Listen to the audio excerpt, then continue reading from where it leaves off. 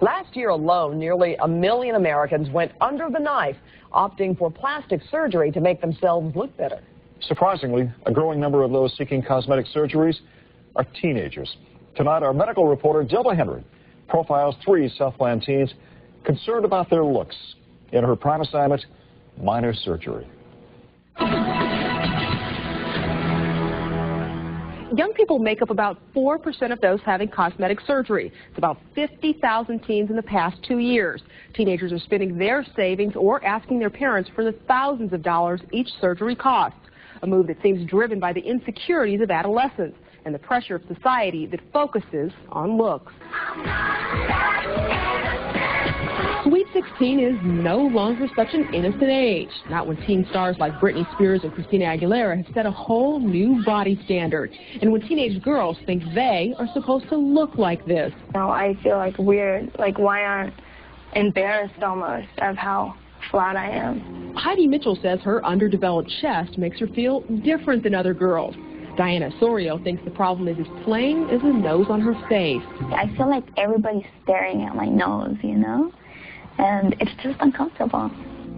17-year-old Parisa Soleimani says when she looks in the mirror or at a picture of herself, she doesn't see a pretty face, just a roll of fat around her middle. I used to make fun of it and say it had like 5 bumps. Parisa, Heidi, and Diana are 3 of a growing number of teens who've made the decision to handle the pain and the expense of plastic surgery.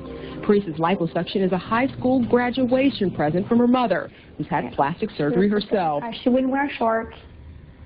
She wouldn't wear a bikini, and I know how she felt. You're not even nervous, right? It's tough. Dr. Michael Nicoli has marked the places on Parisa's body where he'll remove fat. In another surgery center, Heidi Mitchell is preparing to go from a 32A to a 34C. I'm so excited, I can't wait. Dr. Peter Chesky will perform Heidi's surgery, but before he does, he takes photos of Heidi as she is now. She shows him some photos of how she wants to be.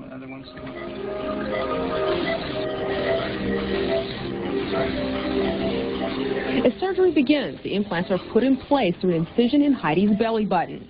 The doctor places them between her muscle and chest wall, inflates them with air to check their size, then fills them with saline.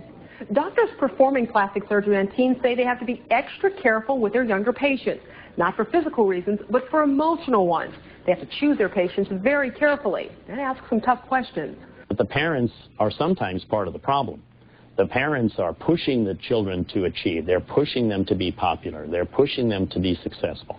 And so the teenager may interpret that pressure as, I need to be perfect. For more friends, a better position or a presidency in the school election.